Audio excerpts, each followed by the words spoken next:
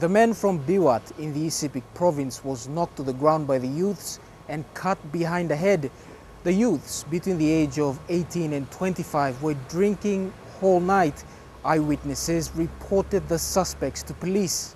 These pictures taken by police before the body was taken to Lay's Angau Hospital shows the fatal wound, the brainstem severed. Police say the motive of the killing stemmed from allegations of sorcery deaths in the man's village in the East Sepik. The suspects were later arrested in the swamps of notorious 4 Mile after they told community leaders that they will only surrender to the police.